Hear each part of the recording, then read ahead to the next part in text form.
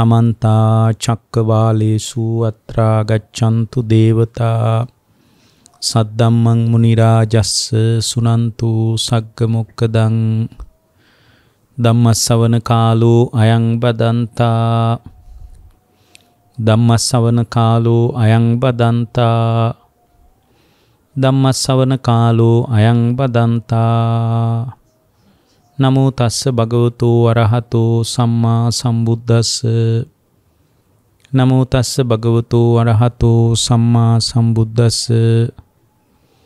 නමෝ තස්ස භගවතෝ අරහතෝ සම්මා සම්බුද්දස්ස.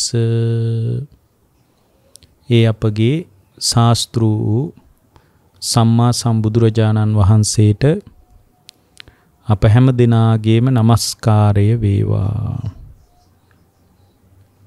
සුපින්වත්නි, ඔබ හැම දිනාම ඊටාම ශ්‍රද්ධාවෙන් මේ වෙලාවේ බලාපොරොත්තු වන්නේ ධර්ම ශ්‍රවණය කරන්නටයි. අද මේ දේශනාව සඳහා සදැහැති දායකත්වයෙන් කටයුතු කරන්නේ කොළඹ 6 හැවලොක් පාරේ පදිංචි ලලන්තා පාදුක්ක මහත්මිය, ඇමරිකාවේ පදිංචි තිහාන් පාදුක්ක විදාන සහ නුවින පාදුක්ක විදාන කියන එතුමියගේ පුතුන් දෙදෙනාත් මාදවී සහ ක්‍රිෂානී කියන ලේලිවරුන්, කවිත් දෙනෙත් තෙවීන් කියන මුණුබුරොන් ප්‍රධාන පින්වත් පිරිස මේ දේශනාවට දායකත්වයෙන් කටයුතු කරනවා. මේ පින්තුන්ගේ අරමුණු සිහි කරලා දේශනාව අවසානයේ අනුමෝදනා කරන්නට බලාපොරොත්තු වෙනවා. දැන් ධර්ම ශ්‍රවණය කරන්නට කාලය. පින්වත්නි, අපි තුළ නිරන්තරයෙන් හටගන්නේ කෙලෙස් සහිත කල්පනා. හැම වෙලාවකම කෙලෙස් සහිත කල්පනා එක තමයි අපේ ජීවිතය ගෙවෙන්නේ. එතකොට මේ කෙලෙස් සහිත කල්පනා වලට පාදක වෙන්නේ අරමුණු ටික. අපි ගන්න අරමුණු තියෙනවනේ.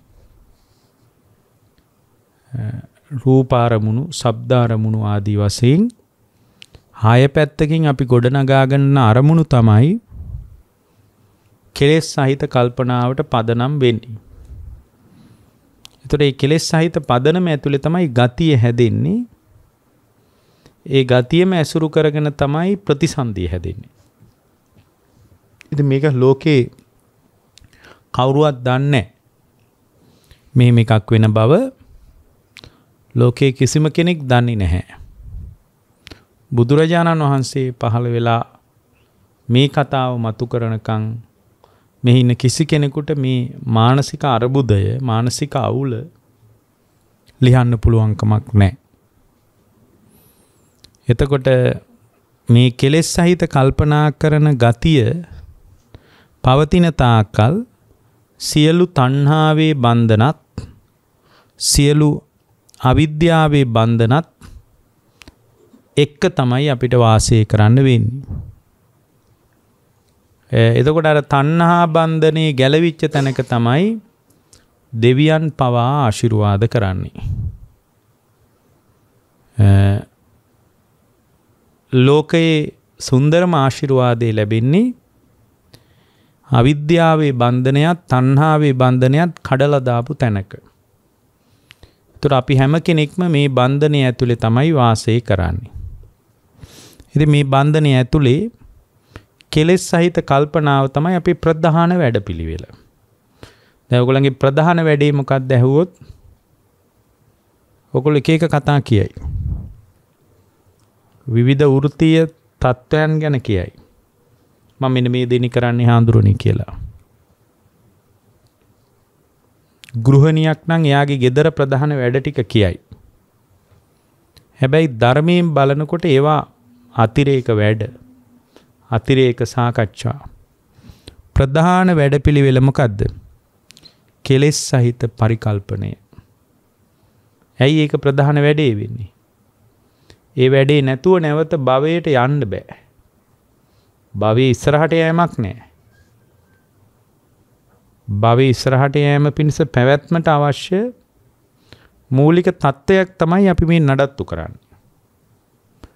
එතකොට මේ නඩත්තු ඇතුලේ ලෝකේ දන්නේ නැහැ මෙම නඩත්තුවක් තුළ ඉන්න බව. ඉතින් ඒ දන්නේ නැතිකමම තමයි අවුල. ඒ නොදන්නාකමම තමයි පින්නත්නි අවුල් සහගතකම. එතකොට දැන් අද අපි තුල මතු කරගන්න අවශ්‍යයි කෙලෙස් සහිත කල්පනා කරන ගතිකත්වයක් තමයි අපි තුල තියෙන්නේ. කෙලෙස් සහිත කල්පනාවන් ඇසුරු කරගත්ත ගතිකත්වයක් තමයි අපි තුල තියෙන්නේ. ඒක තමයි අපේ ප්‍රධාන වැඩේ. ඇයි ඒක ප්‍රධාන වැඩේ උනේ කියලා කෙනෙක් ඇහුවොත් දැන් ඒගොල්ලෝ කියාවි නෑ මට දැන් මොනවා නැතත් කමන්නේ මගේ දරුවන්ගේ තමයි ප්‍රධාන. නෑ හැමෝගෙම ප්‍රධාන වැඩේ කෙලෙස් සහිත කල්පනාව. ඇයි ඒක ප්‍රධාන වැඩේ? ඒක තමයි පැවැත්ම පිණිස බලපාන ප්‍රධාන සාක්ෂිය. පැවැත්ම පිණිස තමයි මේ ලෝකේ හැම දෙයක්ම ගොඩ නැගිලා තියෙන්නේ. මේ සියල්ල තුල ඇයි මෙහෙම තියෙන්නේ කියලා ඇහුවොත් ඒකායන උත්තරේ පැවැත්ම පිණිස. පැවැත්ම පිණිස. එතකොට හැම දෙයක්ම එහෙමයි. පැවැත්ම පිණිස තමයි අවකාශයේ ගොඩනැගිලා තියෙන්නේ. ස්ථීර පැවැත්මක් නැහැ. නොබිදෙන පැවැත්මක් නැහැ. නමුත් ඒ පැවැත්ම ඇතුලේ අපට පේනවා ස්ථිරසාර පැවැත්මක් තියෙනවා. නොබිදෙන පැවැත්මක් තියෙනවා කියලා බිඳෙන ලෝකයට අර අවිද්‍යාවේ බන්ධනයයි තණ්හාවේ බන්ධනයයි නිසා ඔනෝක තමයි අර ස්ථිර ලෝකයක් කියලා මැවෙන්නේ හිත තුළ. ඇයි අර අවිද්‍යාවේ තණ්හාවේ බන්ධනේ තියෙනවනේ. ඒ අවිද්‍යාවේ තණ්හාවේ බන්ධනේ තියෙන තාක්කල් පින්වත්නි අනාත්ම ලෝකයකට ආත්මීය වටිනාකමක් යනවා. පැවැත්ම පිණිස තමයි අවකාශය හැදිලා තියෙන්නේ. ඒ අවකාශය තුල ස්ථිරසාර පිළිගැනීමක් අපේ හිත තුල තියෙනවා. ඒක බෝ වෙච්ච එකක් නෙමෙයි. ඒක බෝ වෙන්නේ නැහැ. කෙලෙස් සහිත කල්පනාව තිබ්බහම ඒ කෙලෙස් සහිත කල්පනාව හැම වෙලාවකම ඇසුරු කරන්නේ අවිද්‍යාවේ බන්ධනය. ඒතර අවිද්‍යාවේ බන්ධනය තියෙන තාක්කල් එයා දන්නේ නැහැ මේ කෙලෙස් සහිත කල්පනාවේ ප්‍රධාන වැඩේ. ඇයි ඒ වැඩේ ප්‍රධාන වෙන්නේ? පැවැත්ම පිණිස ඒක තමයි යොමනා කරන්නේ. හැම දෙයකම පැවැත්ම තමයි තහවුරු වෙලා තියෙන්නේ. මෙහෙම වෙන්නේ ඇයි කියලා ඇහුවොත් එහෙම වෙන්නේ පැවැත්මට. පැවැත්මට. එතකොට මේ ලෝකයේ ස්වභාව ධර්මයේ විසින්ද මානව වර්ගයාගේ පැවැත්ම තහවුරු කරනවා. උල්පතක දිය කවදාවත් උල්පතර ප්‍රයෝජනයක් නෙමෙයි. සත්වයාගේ පැවැත්ම පිණිස. අඹ ගහක් පළ දරන්නේ ගහට යහපතට නෙමෙයි. ඒක ඇතුලේ ගහේ පැවැත්මත් නැවත නැවත තහවුරු කරගන්නවා. ඒක උද්භිත විද්‍යාත්මක සාධකයක්. නමුත් ඒ ගහේ පළ දරන්නේම මානව වර්ගයා උදෙසායි. පරාර්ථයේ උදෙසායි. උල්පතේ දිය මෝරන්නේ පරාර්ථයේ පිණිසයි. හැම තැනකම තියෙන ස්වභාවිකත්වයේ තුල පරාර්ථය. අස්වාභාවිකත්වයේ තුල ආත්මීය දෘෂ්ටිය. ඒකනේ පරාර්ථය අහාමී අර්ථය අපිට එන්නේ නැත්තේ. අපි අස්වාභාවිකයි. ස්වභාවික නෑ අපි. ස්වභාවික වෙච්ච හැම දෙයක් තුළම තියෙන පරාර්ථය. බලන්නකෝ මේ ස්වභාව ධර්මයේ හැම තැනකම පරාර්ථයේ පිණිස නෙමෙයිද කියලා. සූර්යාලෝකයේ උදා වෙන්නේ පරාර්ථයට. සඳතරු පායන්නේ බාහිර ලෝකේ පරාර්ථ ආස්වාදයට. ගහක් හේවන දෙන්නේ පරාර්ථයට. එහෙනම් මතක තියාගන්න මේ ස්වභාව ධර්මයේ තියෙනවා එකම එක කියවීමක්. මොකද්ද? පරාර්ථය. ආත්මාර්ථය ඉස්මතු වෙන්නේ අස්වාභාවිකත්වයේ තුල. ස්වභාවික නොවන තැනක. ඒකනේ අපි අස්වාභාවිකයි කියලා ওই දේශනාවල අපි හැම වෙලාවෙම කියන්නේ. අනාත්ම ලෝකයක් ආත්ම වශයෙන්ම පිළිගන්නවා. එතකොට මේ ගහක ඵල දරන්නේ පැවැත්ම පිණිසමයි. ගහේ පැවැත්මත් නැවත තහවුරු කරගන්නවා. පැවැත්මට. මම කියන්නේ ඔක්කොම පැවැත්ම පිණිස ගොඩ නැගිලා තියෙන්නේ කියලා. කොළ වැටෙන්නේම ගහේ පැවැත්මට. පොළොවට සාරය වෙලා නැවත ගහ පෝෂණය කරන්න. වර්ෂාව පතිත වෙන්නේ ස්වභාව ධර්මයේ පැවැත්ම තහවුරු කරන්න. ලෝකේ පැවැත්ම පිණිස සකස් වෙච්ච එක. ස්වභාවිකත්වයේ තුල පරාර්ථය ඉස්මතු වීමක්. ওই දෙකම අපිට නැහැ. ওই දෙකම ගැන අවබෝධයක් අපිට නැහැ. ස්වභාවික චින්තනය ආවොත් ආත්ම දෘෂ්ටියක් නැහෙනි. එතකොට මේ ස්වභාවිකත්වයේ තුල හැම වෙලාවකම ආත්ම දෘෂ්ටියට ඉඩ නැහැ. ස්වභාවිකත්වයේ තුල අපි අස්වාභාවිකයි. ඒ නිසා තමයි අනිත්‍ය ලෝකයක් නිට්ටය වශයෙන් පේන්නේ. අනාත්ම ලෝකයක් ආත්ම වශයෙන් පේන්නේ. විපරිණාමයටපත් වෙන ලෝකයක් අවිපරිණාමී තත්වයෙන් පේන්නේ. මගේ වසඟේ පවත්වන්න බැරි ලෝකයක් මගේ වසඟේ පවත්වන්න පුළුවන් කියලා හිතාගෙන වැඩ කරන්නේ. අස්වාභාවිකකමට. අතිශය ස්වභාවික නම් අතිශයින්ම ස්වභාවික නම් ඒ අතිශයින්ම ස්වභාවික වෙච්ච කෙනාට කියනවා අරහත්ත්වය කියලා. එතකොට දැන් අද මාතෘකාව විදියට මේ දේශනාවට ලැබිලා තියෙන්නේ නාම රූප නිරෝධය සඳහා ශ්‍රාවකයෙකු සාක්ෂාත් කළ යුතු කුසලතාවය විදර්ශනා කරන අයුරු සහ ඉතිරි නැතුව නිරුද්ධ වී යන ලෝකය අනිත්‍ය දුක් අනාත්ම වශයෙන් බලන අයුරු ආදී කරුණු කීපයක් පැහැදිලි කරන්න කියලා. එතකොට දැන් මේකේ මුල් தත්ත්වයේ මුල් මාතෘකාවේ මුල් කොටසේ තමයි නාම රූප නිරෝධය සඳහා ශ්‍රාවකයෙකු සාක්ෂාත් කළ යුතු කුසලතාවය. දැන් මේ මාතෘකාව අපි කඩා ගන්න ඕනනේ. නාම රූප නිරෝධය සඳහා ශ්‍රාවකයෙකු සාක්ෂාත් යාත්පත් කරගන්න ඕන කුසලතාවය. එතකොට දැන් අපි පළවෙනි එක තමයි නාම රූප නිරෝධය කියන එක තෝරන්න ඕන. නාමාන්තය සහ රූපාන්තය කියලා අන්ත දෙකක් තියෙනවා. ඒ නාමාන්තය තුල අපි එක්ක හිට ගන්නවා. එක්ක රූපාන්තය තුල හිට ගන්නවා. මේ නාම රූප දෙක මත උපාදානීය ස්වභාවයෙන් අල්ලා ගන්න තැනක තමයි නැවත නැවත නාම රූප ධර්මයන් හටගන්නේ. එතකොට අපිට තේරෙනවා මේ ලෝකයේ අන්ත දෙකයි තියෙන්නේ. ඔය අපි කියන්නේ මේ උභයාන්තය අයින් කරන්න ඕන කියලා දෙපැත්තක් අන්ත එකක් තමයි නාමාන්තය තුල හිට ගන්නවා. එක රූපේ පැත්තෙන් හිට ගන්නවා. සාමාන්‍යයෙන් ඔයගොල්ලන්ට තේරෙන කතාවෙන් කිව්වොත් එක්ක මේ රූපයට මම කියලා හිතෙනවා. එක්ක රූපයේ සම්බන්ධ දැනෙන ටිකට මම කියලා හිතෙනවා. දැනෙන්නේ හිතටනේ. සිතත් සිතුවිලි ටිකත් ඇසුරු කරගෙන මමත්වයෙන් තෙත්වලා යනවා. එක්කෝ මේ බාහිර රූපයට මම කියලා අහු වෙනවා. ඔක විස්තර කරද්දී තමයි ස්කන්ධ වශයෙන් එහෙම පැහැදිලි කරන්නේ. දැනෙන හිත නාමය, දැනෙන කය රූපය. මේ ලෝකයේ ඔය නාම රූප කියන දෙකට තමයි මුළු ලෝකෙම බෙදන්න පුළුවන්. දැන් ආස්වාස ප්‍රාස්වාස කරනවා කියනකොට ඒ කියන්නේ දැන් අර භාවනාවක් කළත් නාම රූප පරිච්ඡේදක ඥානෙ තියෙන ඕන හැම තැනකම නාම රූප හොයන්න පුළුවන් වෙන්න ඕන.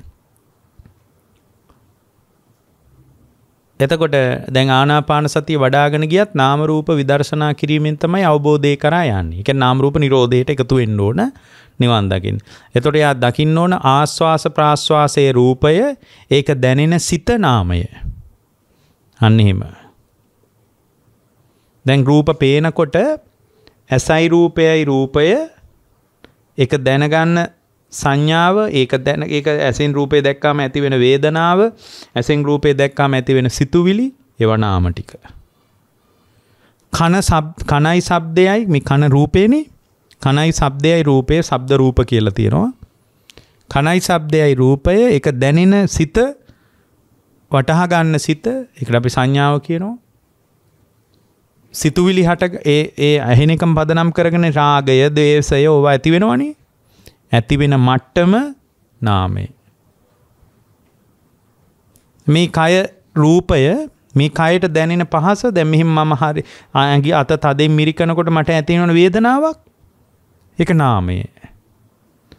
මෙහිම අත පිරිමදිනකොට මට ඇති වෙනවා බොහොම සංසුන් වෙච්ච සැපයක්, ඒක නාමය. ඔන්න ඔය විදියට මේ ලෝකේ නාම රූප අත්දැකීම් ටිකක් විතරයි තියෙන්නේ. ඔක්කොම බෙදන්න පුළුවන් වෙන්න ඕන. ඒ බෙදන්න පුළුවන් හැකියාවට අපි කියනවා මොකද්ද? නාම රූප පරිච්ඡේදක ඥානය කියලා. දැන් මේ දේශනාව පටන් ගන්නකොට මාතෘකාවේ තියෙන්නේ නාම රූප නිරෝධය සඳහා. නාම රූප නිරෝධය කියන්නේ මොකද්ද?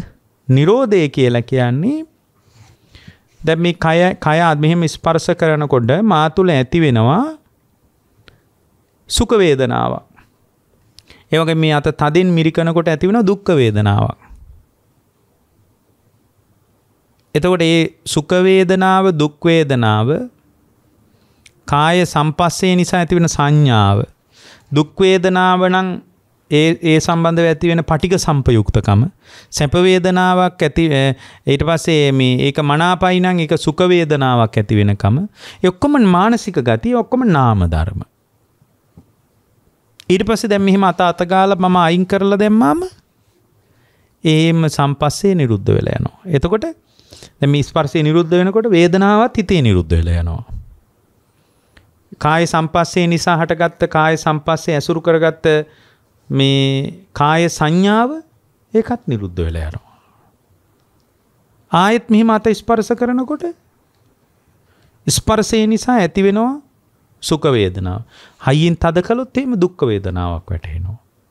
ආයෙත් මම අත අයින් කරලා සුපුරුදු ධර්ම කතාවට එනකොට ඒ වේදනාව හැම හිතේ නිරුද්ධ වෙලා යනවා. ඉතිරි නැතුව නිරුද්ධ වෙලා යනවා. ඉතිරි වෙන්නේ නැහැ හිතේ. එතකොට මම ඒක මතක තියා ගන්නවා මේ අපේ තියෙන අවිද්‍යාවේ අර අපි දැන් ඉස්සෙල්ලා කිව්වනේ අවිද්‍යාවේ බන්ධනය කියලා. අවිද්‍යාවේ බන්ධනයේට මේම අර ස්පර්ශයෙන් හටගෙන ස්පර්ශය නිරුද්ධ වෙනකොට නිරුද්ධ වෙනවා කියලා දන්නේ නැති කමට ඒ සම්බන්ධ මට මතකයක් තියෙනවා. ඇතිවෙච්ච සුඛ වේදනා, දුක් වේදනා සම්බන්ධ මතකයක් තියෙනවා. ඒ මතකයට අනුව මම වැඩ කරනවා. සමහර ඒවා සම්බන්ධ විතා බරපතල ක්‍රියාත්මක වීම වලට ඇති වෙනවා. බරපතල ක්‍රියාත්මක වීම වලට ඇති වෙනවා. එතන මේ දැන් නාම රූප අත්දැකීමක් තියෙනයි. මේ රූපය, මේ කය අයිති රූපයට සතරම රූපය කියන්නේ මොනවද අයිති? සතර මහා ධාතු. එතකොට මේ සතර මහා ධාතු වලින් හැදිච්ච මේ කය ටිකක් මේක බොහොම සංසුන් මනසකින් කල්පනා කරන්න. මේ සතර මහා ධාතුන්ගෙන් හැදිච්ච කය ඇසුරු කරගෙන කාය සම්පස්සේ නිසා මෙහෙම කාය ස්පර්ශ වෙනකොට කාය විඥානයත් පහළ වෙන්න ඕන. සිතක් තියෙනුන කාය පැත්තේ. ඒ කියන්නේ මෙහිම අත ගෑවා කියලාම සුඛ වේදනා, දුක් වේදනා හටගන්නේ නැහැ. කාය විඥානේ පහළ වෙන්න ඕනේ පැත්තේ. ඒතර කාය විඥානේ යථා පරිදි පහළ වෙන්නේ නැත්නම් ඔළුව අත ගෑවා කියලා එයාට මනාපමනාපකම ඇති වෙන්නේ නැහැ.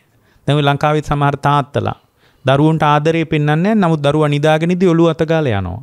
දරුවා දන්නේ නැහැ. හරි මුරුදුව දරුවගේ ඔළුව අත ගාලා නිදාගෙන ඉදී පුතා නිදාගත්තා නේද කියලා සිප වැළඳගෙන සමහර විට යනවා ඔළුව අත ගාලා. මඳුරු එහෙම ඉන්නවනම් මඳුරු එලවලා තව රෙදකුත් පොරවලා අනේ මගේ දරුවගේ මඳුරු කන්න පුළුවන් කියලා යනවා. එයා දන්නේ නැහැ මොකුත්. ඇයි? කය නැද්ද? එතකොට ස්පර්ශේ නැද්ද? තියෙනවා. කාය සම්පස්සේ පදනම් වෙන්න නම් කාය විඥානේ පහළ වෙන්න ඕනේ. ඒ විඥානේ යථා පරිදි පහළ වෙන්නේ නැහැ. සිහිදු සංඤ්ඤ වෙච්ච තැනක, ගැඹුරු නින්දකට වැටිච්ච තැනක, මිය ගියපු තැනක මේ කාය විඥානේ පහළ වෙන්නේ නැහැ නේ. ඒ නිසා කාය සම්පස්සජා වේදනාවක් ඒ නිසා යාට සුඛ වේදනාවක්වත් දුක් වේදනාවක්වත් වැටහෙන්නේ නැහැ. කාය සම්පස්සේ ඇසුරු කරගත්ත කාය සංඥාවක් හිතට ගලන්නේ නැහැ. කාය සම්පස්සේ ඇසුරු කරගෙන සිතුවිලි හිතට වැටෙන්නේ නැහැ. මොකුත් නැහැ. එහෙනම් මතක තියාගන්න. කාය සම්පස්සේ ඇසුරු කරගෙන ප්‍රධාන වැඩක් කරන්නේ කාය විඥානේ. ඒක පැති 6කින් පහළ වෙනවා. චක්කු විඥාන, සෝත විඥාන, ගාන විඥාන, જીවහා විඥාන, කාය විඥාන, මනෝ විඥාන කියලා. එක විඥානයේ පැති 6කින් පහළ වෙනවා. එක පැත්තකින් පහළ වෙනකොට ඊතුරු පැත්තේ විඥානේ පහළ වෙන්නේ නැහැ. එතකොට දැන් මේ කාය සම්පස්සේ නිසා සුඛ වේදනාව හට ගන්නවා මෙහිම අත ගන්නකොට ඒක හැමෝටම එහෙමයි. තිරිසන් සත්තුන්ට පවා එහෙමයි. ගෙදර බලු පැටියක ඔළුව අත ගගා ඉන්නකෝ හොඳට නිදා ගන්නවා. හැබැයි ටිකක් තදින් තද කරලා ඒ සතාට නිකන් රිදෙන විදියට අත ගන්න. එතකොට එයාට ඒක අමනාපයි. ඒක එයාට මනාප නෑ. එහෙනම් මේ සත්ව ප්‍රජාවෙම කතාවක් ඒක. එතකොට දැන් මේ කය අයිති කයයි පහසයි දෙකම අයිති රූපයට. ඒ පහස දැනගන්න සිත ඒ පහස සුඛ වේදනාවක් දුක් වේදනාවක් කාය සම්පස්සේ නිසා කාය සංඥාවක් ඊට පස්සේ කාය සම්පස්සේ නිසා සිතුවිලි ගලනකම එක්කම අයිති නාමයට. එතකොට මේ කාය සම්පස්සේ නිසා සිතුවිලි හට ගන්නකොට මේ කාය සම්පායත් වම් සපුරුදු විදියට කාය සම්පස්සෙන් අයින් වුණාම ස්පර්ශ නොකර හිටියාම මොකක්වත් වැටෙන්නේ නැහැ. එතනම නිරුද්ධ වෙලා යනවා. හැබැයි මේ හට ගැනීමට මානසිකාරය උමනා කරනවා. මානසිකාරයෙන් හටගන්නේ. කය තියෙන නිසාම නෙමෙයි. කය තියෙන නිසාම නෙමෙයි වේදනාව. දැන් බලන්න ඔයගොල්ලෝ ඒ කුෂන් වල එහෙම වාඩි වෙලා ඉන්නවනේ. වාඩි වෙලා ඉන්න ඉරියව්ව පැත්තට මානසිකාරය යවන්න. එතකොට තමයි කොන්ද රිදෙනවා. ටිකක් හේතුණා නම් හොඳයි. දැන් මේ විදියටම හිටපු එකම ඔක්කොම වැටෙන්න ගන්නවා. ඔක්කොම වැටෙනවා. ඊට පස්සේ ඒ තුනට රිදෙන තැන ඒ ඔක්කොම මානසිකාරය වෙනවා. වේදනාවත් වැටෙනවා. නමුත් දැන් මේ ඔක්කොම අතහැරලා දාලා ආයෙත් මේ ධර්ම කතාව පැත්තට එන්න ආයෙත් සම්පස්සේ නිසා හටගත්ත වේදනාව නිරුද්ධ වෙලා යනවා. ආයෙත් කොන්ද දිහා බලනකොට වේදනාව වැටෙනවා. ඒ වැටෙනකම නාම ධර්ම ටික ඒ වැටෙන කය රූපය හැම තැනකම නාම රූප විතරයි තියෙන්නේ. ඇත්තටම ලෝකයේ නාම රූප අධ්‍යක්ීම් ටිකක්. නාම රූප නිරෝධය කියන්නේ මොකද්ද? නාම රූප නිරෝධය කියලා කියන්නේ පින්වත්නි අරහත්වයට. නාම රූප නිරෝධය කියන්නේ අරහත්වයට. රහතන් වහන්සේ තුල ස්ථාවර වෙනවා. මොකද්ද? කාය මේ ස්පර්ශය නිසා හටගන්න යම් තාක් වේදනා ඇද්ද? ස්පර්ශය නිරුද්ධ වීමෙන් ඒ සියලු වේදනා නිරුද්ධ වී යනවා. ස්පර්ශය නිසා යම් තාක් වේදනා ඇද්ද? ස්පර්ශය නිරුද්ධ වීමෙන් නිරුද්ධ වී යනවා. ඒතර මම සුඛ වේදනා බලාපොරොත්තු වුණා කියලා මට ලැබෙන්නේ නැහැ. මම දුක් වේදනාවට අකමැති කියලා ඒක නොලැබී තිවෙන්නෙත් නැහැ. එහෙනම් සුඛ වේදනා දුක් වේදනා ලැබෙන නොලැබෙන එක සුඛ වේදනා දුක් වේදනා ලැබෙන නොලැබෙන එක පින්වත්නි මට පාලනය කරන්න පුළුවන් එකක් නෙමෙයි. ඒකනේ මට සුඛ වේදනාවම ලැබෙන්නේ නැත්තේ. එහෙනම් මෙන්න මේ කාය මේ සම්පස්සේ නිසා වේදනාව හට ගන්නවා. ස්පර්ශයේ නිරුද්ධ වීමෙන් වේදනාව නිරුද්ධ වී යනවා. නාම රූප ධර්මයන් නිසා නාම රූප ධර්මයන්ගේ අඤ්ඤමඤ්ඤ වශයෙන් යැපීම පදනම් කරගෙන නොයෙක් ආකාරයේ සිත තුළ සිතුවිලි හටගෙන නිරුද්ධ වී යන බවට තමා තුළ තහවුරු වීමේ ඥානයක් තියෙනකොට සියල්ල ඇති වෙලා සියල්ල නැති වෙලා යන බවට තමා තුළ ස්වභාවික ඥානයක් උපදිනවා. අන්නේ ඥානය තුළ තමයි නාම රූප නිරෝධයට යන්නේ. ඇයි? ආය නැවත කවදාවත් ඒ විඥාණය ප්‍රතිසන්දිය කරා යන්නේ නැහැ. ඇයිද දන්නවද? නාම රූප ධර්මයන් ඇසුරු කරගෙන නාම රූප ධර්ම ටිකන්නේ දැන් හැම වෙලාවෙම පහළ වෙන්නේ. දැන් මේ කය ස්පර්ශ කරනකොට කයයි පහසයි දෙකක් තියෙන්න ඕන. දැනගන්න සිතක් තියෙන්න ඕන. එතකොට තමයි නාම රූප දෙක සම්බන්ධ වෙලා නාම රූප අත්දැකීම තුල නාම රූප අත්දැකීම තුල සුඛ වේදනා දුක් වේදනා ආදී හටගන්නේ. ඒතර මේ සුඛ වේදනා දුක් වේදනා ආදී හට ගන්නකොට නාම රූප අත්දැකීම තුල ඒ පුද්ගලයා තුල සුඛ වේදනාව මම කියලා හිතනවා, සුඛ වේදනාව මගේ කියලා හිතනවා, සුඛ වේදනාව මගේ ආත්මය කියලා හිතනවා. සුඛ වේදනාව විඳින්නේ මම කියලා හිතනවා, සුඛ වේදනාව අයිති මට කියලා හිතනවා, සුඛ වේදනාව ගෙනාපු ලෝකයක් තියෙනවා කියලා අර මම ආයනේ අසුරු කරගෙන ඒ පුද්ගලයා තුල යම් කිසි ආකාරයක අවිද්‍යා සහගත කල්පනාවක් ඇති වෙනවා. කාය සම්පස්සේ ඇසුරු කරගෙන කාය සම්පස්සජා වේදනාවක් හට ගන්නවා. කාය සම්පස්සේ නිරුද්ධ වීමෙන් වේදනාව නිරුද්ධ වී යනවා කියන ස්වභාවික නුවණ නැති වුණාට පස්සේ කාය සම්පස්සයට පදනම් වෙච්ච ලෝකයක් තියෙනවා කියලාම හිතෙනවා. ලෝකයක් තියෙනවා කියලාම හිතෙනවා. අන්නේම හිතෙන තාක්කල් එයා තුල කෙලෙස් සහගත අභ්‍යන්තරය තුල කල්පනාවක් ඇති වෙනවා. ඒ කල්පනාව තුල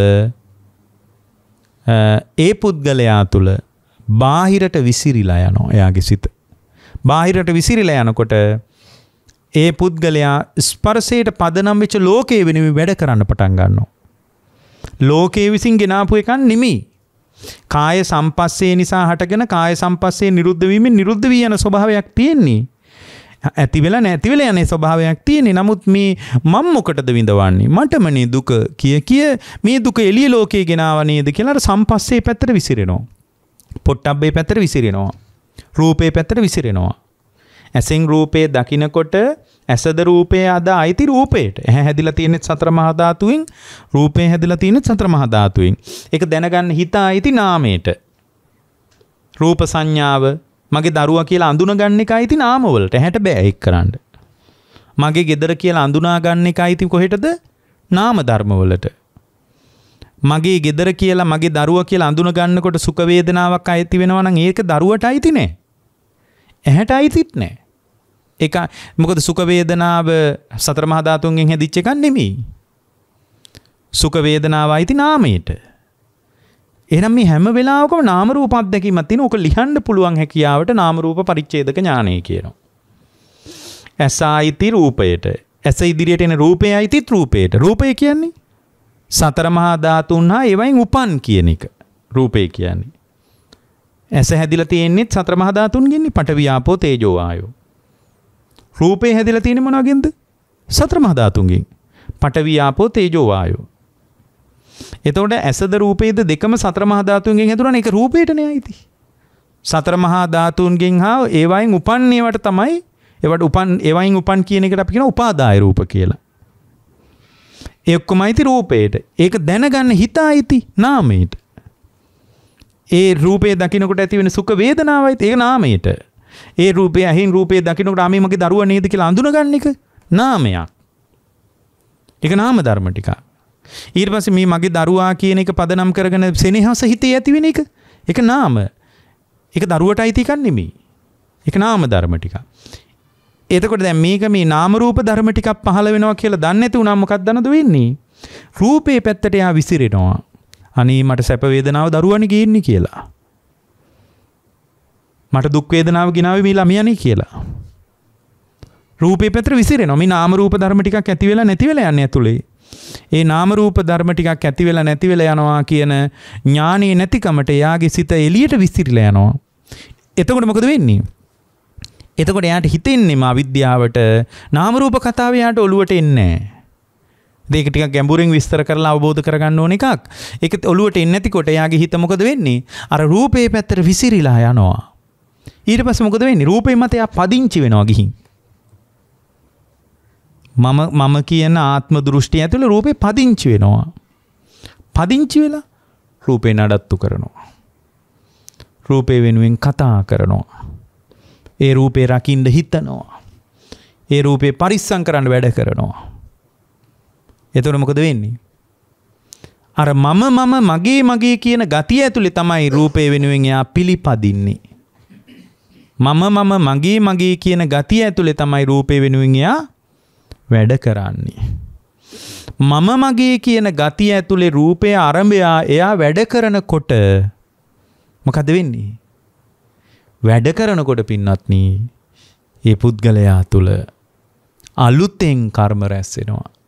ඒ රැස්ුණු කර්මයේ විසින් නැවත නාම රූප හදනවා අනාගතේ. එතකොට දැන් අනාගතේ නැවත නාම රූප හදන්න නැති වෙන විදියටම හැම අත්දැකීමක් තුලම නෑ ඉතින් ලෝකයේත් එක්ක පැටලෙන්න දෙයක්වත් නැහැ. මනාපයි අමනාපයි කියලා ලෝකේ අල්ලන්න දෙයක්වත් නැහැ. මා තුල නාම රූප પરම්පරාවක් ඇති වෙලා නැති වෙලා යනවා නේද? ඒක නේද මට මේ අත්දැකීමට එකතු වෙන්න වෙලා තියෙන්නේ කියලා අර නාම රූප අත්දැකීම තුල බලපු ගමම්ම එළියේ දැන් අපි ඇහෙන් රූපේ දකින්නකොට මගේ දරුවා කියලා අඳුනගන්න එක හිතට ආйти නාම ධර්ම වලට මගේ දරුවා කියලා අඳුනගන්නේ එළියේ රූපයයි ඇසයි දෙකම ආйти රූපයට. එතකොට නාම රූප එකතු වීමෙන් තමයි අපි අත්දැකීමට එකතු විවෘත වෙන්නේ. එතකොට මේ නාම රූප අත්දැකීම තුළ මගේ දරුවා කියලා දැක්ක ගමන් ඒ දරුවාව ඉඹින්න හිතෙනවා. දරුවා ගෙදර ගෙනියන්න හිතෙනවා. දරුවා රකින්න හිතෙනවා. දරුවට උගන්වන්න ඕන. දරුවට කවන්න ඕන, පොවන්න ඕන, වැඩ කරන්න වෙනවා. ඒ වැඩ කරන්නේ මගේ දරුවා කියන මානසික ගතිය ඇතුලේ. එහෙම මගේ දරුවා කියලා එකක් නැහැ. එයා එතකොට ඒක එහෙම එකක් නැහැ. නැත්තම් මේ එළියේ ඉන්නේ කවුද කියලා අහන්න පුළුවන්. නෑ එළියේ මොකුත් නැහැ නෙමෙයි. ආත්මසාරයෙන් නෑ මොකුත්.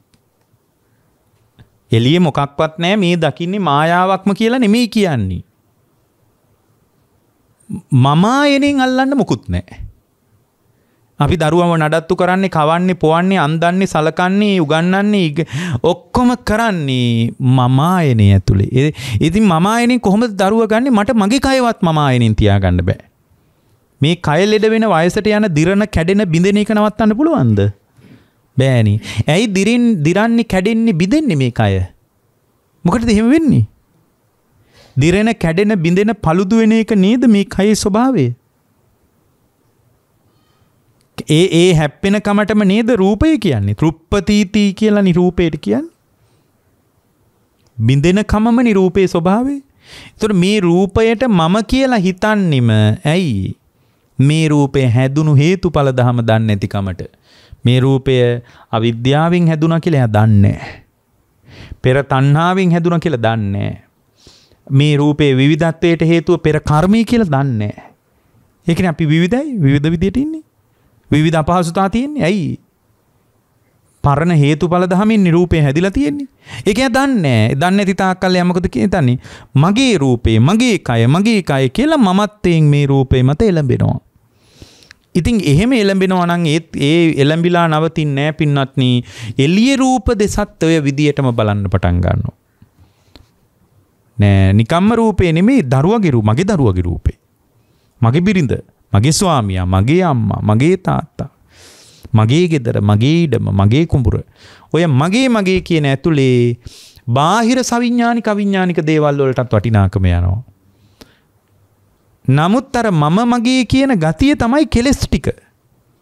ඇත්තටම කෙලස් කියන්නේ මොකටද? මම මගේ කියන ගතියට තමයි කෙලස් ටික. එතකොට අපේ ඥානයේ විසින් තමයි මම මගේ කියලා ගන්න මේ ලෝකේ මොකක්වත් නැහැ. සමුදේ වෙලා නිරුද්ධ වෙලා යන නාම රූප પરම්පරාවක් තියෙන්නේ. ඇති වෙලා නැති වෙලා යන ඒවත් Tamanට ඕන විදියට හට ගන්නවා නෙමෙයි. Tamanට ඕන විදියට හට ගන්නවා නෙමෙයි. ඒවා ඇති වෙලා නැති වෙලා යනවා. ඒවා පෙර විපාක වලින් හැදිච්ච ඒවා, පරණ හේතුඵල ධමයෙන් හැදිච්ච ඒවා, පරණ කර්ම සංස්කාර විසින් ගොඩනගාපු තත්වයේ තමයි ඔයාගේ නාම රූප ටික කියලා අර පටිච්ච සමුප්පාද ඥානය ඇතුලේ විතරයි උගන්වන්නේ. ඒක දන්නේ නැහැනේ කවුරුත්. දැන් ලංකාවේ අය ගොඩක් අය දන්නේ නැහැ. ඒ නිසා දැන් මේ වගේ කතාවක් වුණත් ගොඩක් අයට තේරෙන්නේ නැහැ. ගොඩාක් අය මේ වගේ කතාවක් තේරෙන්නේ නැහැ. ඒක ඔච්චර උගත් උනත් බෑ තේරුම් ගන්න. ඒක ඇතුලේ ලෝකෙට වටිනාකම යන්නේ. දැන් බලන්න අපි කොච්චර අනවශ්‍ය වටිනාකමක් ලෝකෙට දීලා එතකොට කෙනෙක් කියන්න බලද්දි වටිනාකම දුන්නා මොකද වෙන්නේ කියලා. ඔය වටිනාකම දුන්න නිසානේ නඩත්තු කරන්න වෙලා තියෙන්නේ. හොඳට කල්පනා කරලා බලන්න ලෝකයට වටිනාකම නොදුන්න මොනවාම හරි දෙයක් ඕගොල්ලෝ පරිස්සම් කරන්න හදනවද? ඕගොල්ලන්ගේ සිතට වටිනාකම නොගිය, සිතට වටිනාකම වැටහුන්නේ නැති මොනවාරි දෙයක් ඕගොල්ලන්ට රකින්න ඕන කියලා හිතෙනවද? හිතෙන්නේ නැහැ. මට වටිනාකම පේන දේ විතරයි මට රකින්න හිතෙන්නේ. හැබැයි මට වටිනාකම පේන්නේ නැති දේ ඔයාලට වටිනාකම පේන්න පුළුවන්. ඒතර ඒක මම රකින්නේ නැහැ, ඕගොල්ලෝ රකින්නවා. ඕගොල්ලන්ට වටිනාකම පේන්නේ නැති දේ මට වටිනාකම් සහිත දෙයක් විදියට පේන්න පුළුවන්. ඒතර මොකද වෙන්නේ? මට වටිනාකම් සහිත දෙයක් විදියට වැටහෙනකොට පින්වත්නි ඕගොල්ලන් ඒක රකින්නේ මම රකින්න මහන්සි වෙනවා. ඊට පස්සේ එහෙම රකින්න මහන්සි වුණා කියලා මට රැක ගන්න බෑ. අන්න ඒකයි බුද්ධ ශාසනයක් ඕන. දැන් මම කොහොම හරි රකින්නවා කියලා හිතුවට මොකුත් මට රැක ගන්න බෑ. අර වටිනාකම යන්නේක තමයි පින්නත්නි තණ්හාව. වටිනාකම යන්නේ අවිද්‍යාවට. නොවටිනා දෙයකට වටිනාකම යන්නේ අවිද්‍යාවට. වටිනාකම වැටෙන්නේ තණ්හාවට. වටිනාකම් සහිතයි කියලා වැටෙන්නේ තණ්හාවට. ඒතර මේ වටිනාකම වැටහෙනකොට වටිනාකම ලෝකෙට යනකොට වටිනාකම ලෝකෙට ගියා නම් අපි ඒක අත්තරින්න ලෑස්ති නෑ. ඊට පස්සේ අපිට මොකද වෙන්නේ? රකින්න වෙනවා. පරිස්සම් කරන්න වෙනවා. ආරක්ෂා කරන්න වෙනවා. නඩත්තු කරන්න වෙනවා. හරි. ආරක්ෂා කරන්න ගිහින් පරිස්සම් කරන්න ගිහින් නඩත්තු කරන්න ගිහින් වැඩ කරලා කවුද තියාගෙන තියෙන්නේ Tamanගේ වසඟේ? කවුද තියාගෙන තියෙන්නේ? ලෝකේ ස්වභාව ධර්මයට අනුව ගසාගෙන යනවා. අපි බලෙන් පැනලා වටිනාකම හිතෙන් දුන්නට ලෝකේ ස්වභාව ධර්මයට අභියෝග කරන්න බෑ. ඒ නිසා තමයි ආදරයෙන් රැකගත්ත එකම දරුවා අම්මට හිමි වෙන්නේ. අම්මා සනීපෙදිද්දී දරුවා මැරිලා යන්නේ ඒකයි. අනාත්ම ලෝකයක්. ඒක ඔබට වෙන්නේ නැහැ කියලා කියන්න බෑ. කාටවත් ඒක කියන්න. දැන් ඔයගොල්ලෝ ඒක හිතන්නවත් කැමති නෑ නේද? අපෝ එහෙම එකක් හිතන්න බෑ. කියන අදහස නේද ඔයගොල්ලෝ තියෙන්නේ. ඒ වුණත් ඔයගොල්ලෝ ඒක හිතන්න අකමැති වුණාට ඒක තමයි ලෝකයේ ඇත්තම කතාව. ඔයාලා ඉද්දී ඔයගොල්ලන්ගේ දරුවා ජීවිතයත් අරින්න පුළුවන්. ඇයි? අනාත්ම ලෝකයක් ඒකයි. මොනවා කළත් වසඟේ තියන්න බෑ. එහෙම වසඟේ තියන්න පුළුවන් අබ්බමල් රේණුවක් නෑ පින්වත්නි. ඒකට තමයි අනාත්මයි කියලා ඔය බුද්ධ ශාසනය හැම වෙලාවෙම කියන්නේ. එතකොට නාම රූප නිරෝධය කියන්නේ මේ නාම රූප ධර්ම ටිකක් හැම අත්දැකීමක් තුළම නාම රූප විතරයි තියෙන. ඒක බෙදන්න පුළුවන් හැකියාව ඉස්සෙල්ලා තියෙනවා නිරෝධයට එන්න කලින්. ඇසයි රූපයයි රූපය, ඇසයි රූපයයි පදනම් කරගෙන ඇති වෙන දැන ගැනීම නාමය. කනයි ශබ්දයයි රූපය, කනත් සතර මහා ධාතුන්ගෙන් හැදිලා තියෙන්නේ. ශබ්දයත් සතර මහා ධාතුන්ගෙන් හැදිච්ච උපාදාය රූපයක්. සද්ද රූප කියලා අපි කියන්නේ. මේ ශබ්දේ කියන එක රූපය. සතර මහා ධාතුන්ගෙන් හැදිලා තියෙන්නේ ශබ්දේ. නමුත් අපිට පේන්නේ නැහැ නේ. අර සියුම් දර්ශන ඥානයක් තිබුත් විතරයි පේන්නේ. ඒකනේ උපාදාය රූප 24ක් තියෙනවනේ. ඒකේ එකක් තමයි සද්ද රූපය. හොඳට ගිහින් බලන්න. සද්දේ කියන්නේ රූපයක්. හේතුව සතර මහා ධාතුන්ගෙන් හැදිලා තියෙන්නේ. සතර මහා ධාතුන්ගෙන් හැදිලා තියෙන්නේ. ඒක සියුම් පේන්නේ. දැන් ඇස ඉදිරියට එන රූපේ නම් එච්චර සියුම් නෑ නේ. අල්ලලා බලන්න පුළුවන්. ඇස ඉදිරියට රූපය ආවම මේ බුලත් වටේ අල්ලලා බලන්න පුළුවන්. සතර මහා ධාතුන්ගෙන් උපන් උපාදාය රූපයක්. නමුත් අල්ලලා බලන්න පුළුවන්. සතර මහා ධාතුන්ගෙන් හැදිලා තියෙන්නේ. සකස් වෙලා තියෙන්නේ. වටිනාකම අපි හිතින් දුන්නට බුලත් වට්ටි කියලා. සකස් කරලා. සකස් කරන් කලින් වටින්නේ නැහැ එච්චරයි. එහෙමනම් මතක තියාගන්න මේ කනයි ශබ්දයයි දෙක කනයි ශබ්දයයි දෙක රූපය. ඒ ශබ්දේ දැනගන්න ශබ්ද සංඥාව, ශබ්ද සංචේතනාව, ශබ්දය සම්බන්ධව විතර්ක, ශබ්ද විචාර, ශබ්ද සංචේතනාව, ශබ්ද තණ්හාව ඔක්කොම නාම ධර්ම. හැම තැනකම තියෙන නාම රූප ධර්ම විතරයි. මේ දෙක අන්‍යමඤ්ඤ වශයෙන් යැපෙන. එකක් නිසා එකක් යැපෙනවා.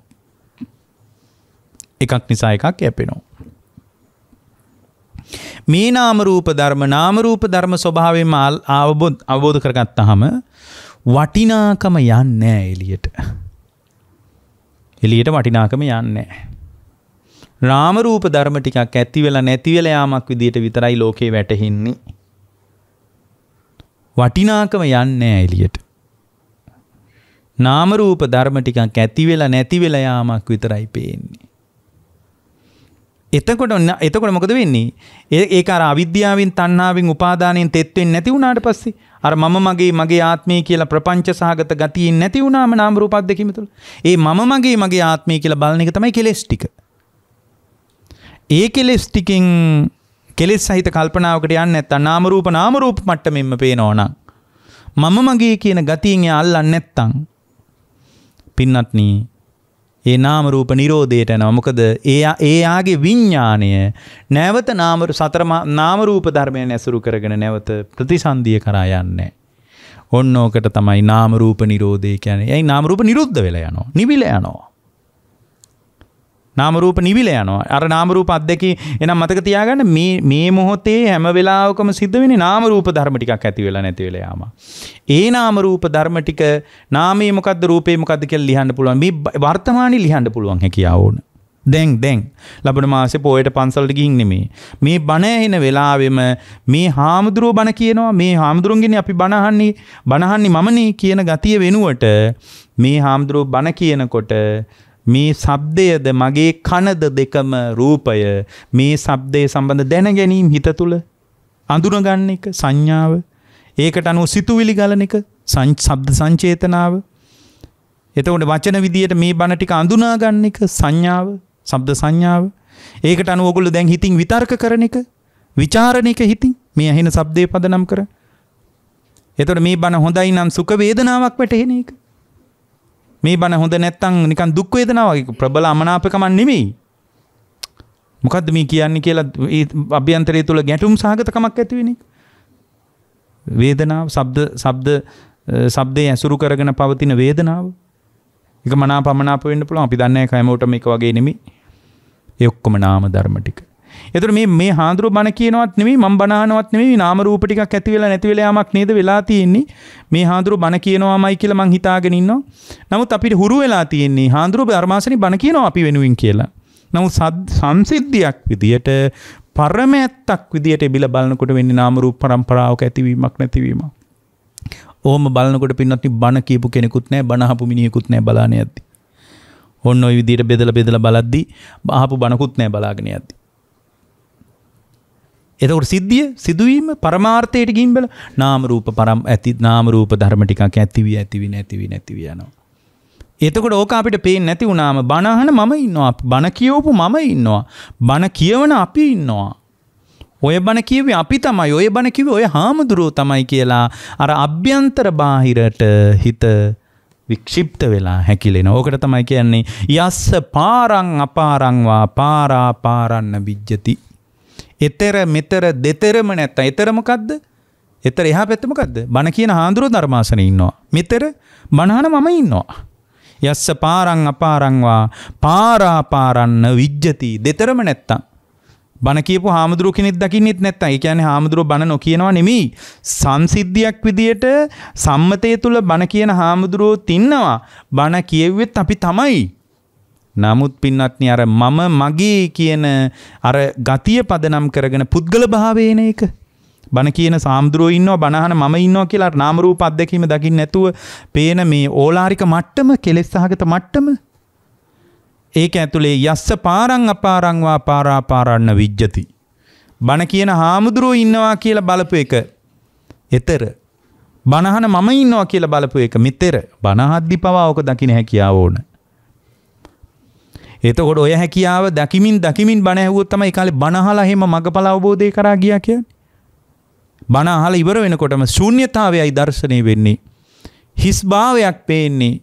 ආත්ම දෘෂ්ටියෙන් තෙත් කරන්න පුළුවන් දෙයක් පේන්නේ නැතුව යනවා පින්වත්. ඒක තමයි ඔය ගාථාවේ තියෙන බලන්න ගැඹුරක් තියෙන එක. යස්ස පාරං අපාරං වා පාරා පාරන්න විජ්ජති. ඒකේ අර්ථය මොකක්ද නේද? එතර මෙතර දෙතරම නැත්තම් පහ වූ කෙලෙස් පීඩානන් තියෙන්නේ වීතද්දරං විසංයුක්තං පහ වූ කෙලෙස් පීඩානන් තියෙන්නේ තමහම් බ්‍රූමි බ්‍රාහ්මණ එයාට තමයි කෙලෙස් නිරුද්ධ කරපු බ්‍රාහ්මණයා කියන්නේ. ඊතර මෙතර දෙතරම නෑ. බණ කියපු කෙනෙක් පේන්නෙත් නෑ. බණ අහපු පුද්ගල භාවයකින් මව පේන්නෙත් නෑ. මම බණ ඇහුවා කියන ගතියෙන්නෙත් නෑ. හැම වෙලාවකම එයාට පේනවා නාම රූප ධර්ම ටිකක් ඇති වෙලා නැති වෙලා යamak කියලා. එතකොට මම මගේ කියන ගතිය නඩත්තු වීම නම් ඕ කෙලස් ටික නෑනේ. කෙලස් ටික නැති වුණාම මොකද්ද වෙන්නේ? එයා පින්නත්නි අනාගතේ නැවත නාම රූප ධර්මයන් හටගන්න තියෙන ස්වභාවයෙන් එයාගේ සිත මිදෙනවා. ඒ නැවත පුනර්භවයේ හැදෙන ගතියෙන් මිදෙනවා. නාම රූපයන්ගේ පහළවීමමනේ උපත කියන්නේ. නැවත නාම රූප හටගන්න හේතුව නාම රූප හටගන්න අදාළ කෙලස් පීඩාව දැන් ඒ ශ්‍රාවකයාට නැහැ. කෙලස් පීඩාව යාට නැහැ. ඔන්න ඔකට තමයි නාම රූප නිරෝධය කියන්නේ. ඒතර මේක දැනගන්න එක කුසලතාවය. දැන් මේක තනහනවනේ කුසලතාවය මොකක්ද කියලා. මේක දැනගන්න එක තමයි කුසලතාවය. මේක දැනගන්න එකම කුසලතාව කෞශල්‍යයක්. ඒ මේක දන්නේ නැහනේ ගොඩක් අය. ඉතින් ගොඩාක් කල්පනා කර බලනකොට තමයි ඇත්ත තමයි මේ පුද්ගල භාවයක් නැහැ. මම මගේ කියලා ගන්නට ගතියක් නැහැ. ආත්ම දෘෂ්ටියකින් තෙත් වෙන්න දෙයක් නැහැ. හැම වෙලාවකම මුළු ලෝකයම කියලා කතා කරන්නේ මේ නාම රූප අත්දැකීමට විතරයි නේද කියලා ඊතා පැහැදිලි පිරිසිදු නුවණක් උපදිනවා. විශිෂ්ට නුවණක් උපදිනවා පින්නත්නි. ස්වල්ප නුවණක් නෙමෙයි. විශිෂ්ට නුවණක් උපදිනවා. ඒ විශිෂ්ට නුවණ ඇතුලේ මොකද්ද වෙන්නේ? ඒ විශිෂ්ට නුවණ ඇතුලේ පින්වත්නි ඒ විදියට දකින්න ශ්‍රාවකයා තුල ඒක කුසලතාව. ඔය කුසලයේ කියලා ලංකාවේ කතා කරන්නේ. කුසල් කියලා ලංකාවේ ඔළුවට එන්නේ මිනිසුන්ගේ ඔළුවට එන්නේ මොනවද? දන් දෙන එක. ඔය පන්සල් වල කරන වත් පිළිවෙත් ඒවා පින්වත්නි ලෞකික කුසල් අතර ශ්‍රේෂ්ඨ ඒවා වෙන්න ඇති. හැබැයි ලෝකෝත්තර කුසලතාවේ නම් නාම රූපේ මෙයයි නාම ධර්ම මෙයයි රූප ධර්ම මෙයයි නාම රූපයන්ගේ නිරෝධය මෙයයි කියලා දැනගන්න මට්ටම තමයි කුසලතාවය. ඒ කුසලතාවය තුළ ඊළඟට මේ මාතෘකාවේ තියෙන විදර්ශනා කරන අයුරු. විදර්ශනා කරනවා කියන්නේ නාම රූප ධර්ම ටිකක් ඇති වෙලා නැති වෙලා යනවා නම් අනිත්‍යයි නේද? මට ඕන විදිහට නෙමෙයි නැති වෙලා යන්නේ. දැන් මේ නාම රූප ඇති වෙන්නේ මට ඕන විදිහට නෙමෙයි. අයි පෙර හේතුන්ගෙන් හටගත්ත විපාකයෝ. විපාක. මට ඕන විදිහට පේන්නේ නැහනේ. මට ඕන විදිහට බලන්නත් බෑනේ. ඇස්සැත්තෝන්ට රූප තියනවා නම් චක්කු විඤ්ඤාණය පහළ වේ නම් පේනවා කියන එක කාටවත් නැවැත්විය නොහැක. කන් තිබේ නම් සද්ද තිබේ නම් සෝත විඤ්ඤාණයත් පහළ වේ නම් ඇහෙනවා කියන එක නවත්වන්න බෑ. ඒ ඇහෙන එක ඇතුලේ මනාපේවා විතරක් ඕගොල්ලෝ අහන්න කැමති පුද්ගල භාවය නිසා. අමනාපේවත් ඇහෙනවා. ද්වේෂයෙන් කියන ඒවත් ඇහෙනවා. ඔය අතර මෛත්‍රියෙන් කියන ඒවත් ඇහෙනවා. ඔය දෙක ඉස්සරහා සුඛ වේදනා හට ගන්නවා දුක් වේදනා හට ගන්නවා. මෛත්‍රියෙන් කියනකොට සනීප සැපයක් උපදිනවා. ද්වේෂයෙන් කියනකොට මම් මොකටද බැනුම් අහන්නේ කියලා ද්වේෂයක් උපදිනවා.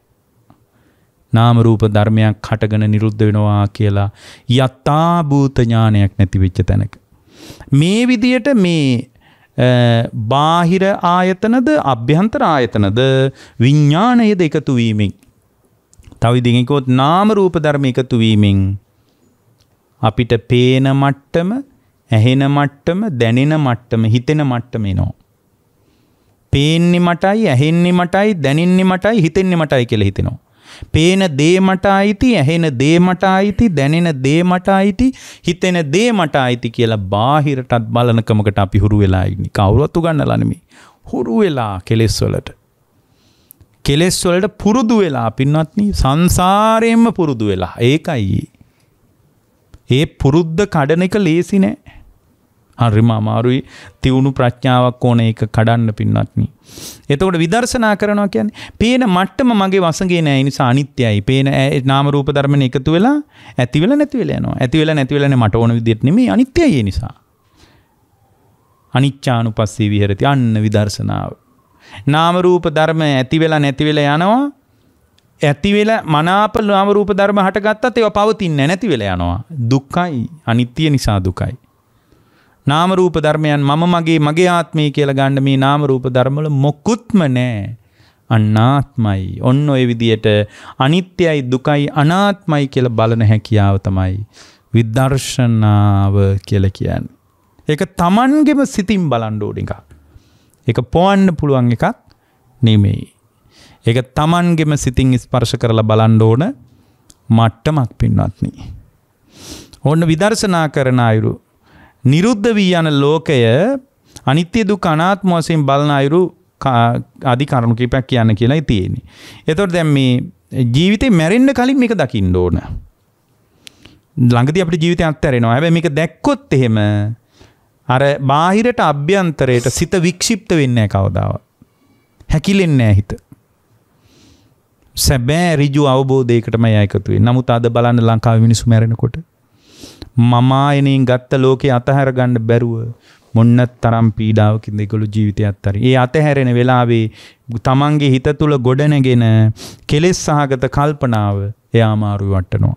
එහෙම අමාරු වැටුනාම පාන්සකූලයකින් එයා ගොඩ දාන්න බෑ. තමන්ගේ ජීවිතය අවබෝධය කරා යනවා විනා මේකට විකල්පයක් නැහැ. ඉතින් අවබෝධය කරා යන කෙනෙකුට මේක ස්වල්ප දේශනාවක් වුණාට මේ දේශනාවේ හරයට සමවතින්න පුළුවන්. ඒකට සීලෙන් උදව්ව ගන්න ඕන, සමාධියෙන් උදව්ව ගන්න ඕන, ප්‍රඥාවෙන් උදව්ව ගන්න ඕන. එතකොට විමුක්තියටපත් වෙනවා. මොකද විමුක්තිය නාම රූප ධර්මයන් පදනම් කරගෙන පුද්ගල භාවයෙන් තෙත් වෙන එකෙන් මිදෙනවා හිත. මිදුනහම මිදුණු බවට ඥානයක් උපදිනවා. ඒ ඥාණයෙන් අමා නිවනින් කතාව ඉවර වෙලා යනවා. ඒකට තමයි අපි සූදානම් වෙන්න ඕන. මේ උතුම් දේශනාව හැම දිනාටම මේ හෝරාවක් කාලයක දේශනාව නිවන් දොරටුවක් වේවා කියලා අදිෂ්ඨාන කරනවා. පින්වත්නි, අද මේ දේශනාවේ දායකත්වයෙන් කටයුතු කරනු ලබන්නේ කොළඹ 6 හැවලොක් පාරේ පදිංචි ලලන්තා පාදුක්ක මහත්මිය සහ ඇමරිකාවේ පදිංචි තිහාන් පාදුක්ක විදාන නුවින පාදුක්ක විදාන කියන පුතුන් දෙදෙනාත් මාදවී ක්‍රිෂානී කියන ලේලිවරුන් සහ කවිත් දෙනෙත් තෙවීන් කියන මුණුබුරන් ප්‍රදාන පින්වත් පිරිස මේ දේශනාවට දායකත්වයේ දරලා තිබෙනවා.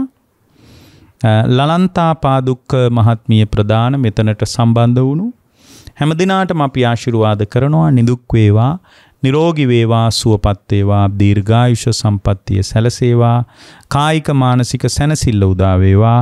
හැම දිනාටම ජීවිතාවබෝධය, ධර්මාවබෝධයේ පිණිස මේ කුසලානිසංසයන් හේතු වාසනා වේවා කියලා අපි අදිෂ්ඨාන කරනවා. මේ උතුම් ධර්ම දාණයෙන් ජනිත වන්නා වූ පුණ්‍ය ශක්තිය මේ පින්නතුන් අතරින් පරලෝසපත් වුණු 2023 දෙසැම්බර් මාසයේ 21 වන දිනට දෙවසරක් සම්පූර්ණ වීම නිමිත්තෙන් පරලෝසපත් ජයන්ත පාදුක්ක ආදරණීය ස්වාමි පුරුෂයාණන්ට, පියතුමන්ට, සීයාට, ඥාතිවරයාට අනුමෝදනා කරන්නටත් එතුමන්ගේ භවගාමී සසර සුවපත් වීම පිණිසත් මේ කුසල් අනුමෝදන් කරන්න බලාපොරොත්තු වෙනවා. අද මේ හෝරාවක කාලයක ධර්ම ශ්‍රවණය කිරීමෙන් රැස් වුණා වූ පුණ්‍ය ශක්තිය පරලෝසපත් ජයන්ත පාදුක්ක මහත්මාට උපකාර වේවා. එතුමන්ගේ ආයති භවයේ සුවපත් වේවා, සසරගත ජීවිතයේ සුවපත් වේවා, භවගාමී ජීවිතයේ සුඛිත මුදිත කරගන්නට මේ දේශනාමය කුසල් හේතු වාසනා වේවා. එතුමන්ට මේ කුසලානිසංසයන් බලවත්ව සසර දුක් ගෙවා ලබන උතුම් අමා නිවන් පිණිසම මේ දේශනාමය කුසල් හේතු පාරමිතා වේවා කියලා අපි අදිෂ්ඨාන කරනවා. දෙපාර්ශවයේම පරලෝ සැපත් වුණු දෙමව්පියන්, ඥාති හිත මිත්‍රාදීන්ට අනුමෝදනා වේවා. හැම දිනාගේම භවය සුවපත් වේවා. සංසාරික ජීවිත වඩා සුඛිත මුදිත වේවා. විශේෂයෙන්ම ලලන්තා පාදුක්ක මහත්මිය ප්‍රදාන පිපිනුතුන් හැම දිනාගේම නමින් මිය පරලෝකීය වර්ග පරම්පරානුගත සියලු සාංසාරික ඥාතීන්ට මේ කුසල් බලවත් වෙලා ජාති ජරා ව්‍යාධි මරණ ශෝක පරිදේව දුක් දුම්නස් වලින් නිදහස්ව ලබන අමා නිවන් පිණිසම මේ කුසල් හේතු උපකාර වේවා කියලා අපි අදිෂ්ඨාන කරනවා. සුජීවත්ව සිටින පවුල්වල සියලු ඥාති හිත මිත්‍රාදීන්ට බුද්ධ ආදී රත්නත්‍රයේ ආශිර්වාදයේ සැලසේවා. නිදුක් වේවා, නිරෝගී වේවා, සුවපත් වේවා. හැම දිනාගේම ජීවිත සුඛිත මුදිත වේවා. මේ ගෞතම බුදු සසුනේම චතුරාර්ය සත්‍ය අවබෝධ කරගන්නට දේශනාමය කුසල් හේතු වාසනා වේවා. මේ ධර්ම දානමේ කුසලානිසංසයන් දේශකයන් වහන්සේ වෙච්ච අපටද නිදුක් නිරෝගී සුව සම්පන්නිය දීර්ඝායුෂ සම්පන්නිය ප්‍රාර්ථනා කරලා තිබෙනවා. උතුම් මඟඵල නිවන් පිණිස අප උදෙසා දේයත්ව අදිෂ්ඨානී කොට තිබෙනවා. ඒ වගේම සියලු ලක්වාසී ලෝකවාසී පූජනීය මහා සංඝරුවනටද ප්‍රඥා නාලිකාවේ නායක ස්වාමින් වහන්සේ ප්‍රදාන මහා සංඝරත්නයටද මේ කුසල් නිවන් පිණිස වේවා. සතරවරන් රජ දරුවන් සක්දෙවිඳුන් ප්‍රදාන සියලු දිව්‍ය රාජ මණ්ඩලවලටත් බ්‍රහ්ම රාජ මණ්ඩලවලටත් අවීචියේ පටන් බවාග්‍රේ දක්වා විහිදී පැතිරී පවතින පෙනෙන නොපෙනෙන හැම දිනාටමත් මේ උතුම් කුසල් නිවන් පිණිස බලවත් වේවා. ආකාසට්ටා ච බුම්මට්ටා දේවා නාග මහිද්దికා පුඤ්ඤන්තං අනුමෝදිත්වා චිරං රක්칸තු ශාසනං. ආකාසට්ටා ච බුම්මට්ටා දේවා නාග මහිද්దికා පුඤ්ඤන්තං අනුමෝදිත්වා චිරං රක්칸තු දේශනං. ආකාසට්ටාච බුම්මට්ටා දේවා නාග මහිද්దికා පුඤ්ඤන්තං අනුමෝදිත්වා චිරං රක්ඛන්තු ත්වං සදා. ඔබ හැම දිනාටම තෙරුවන් සරණයි.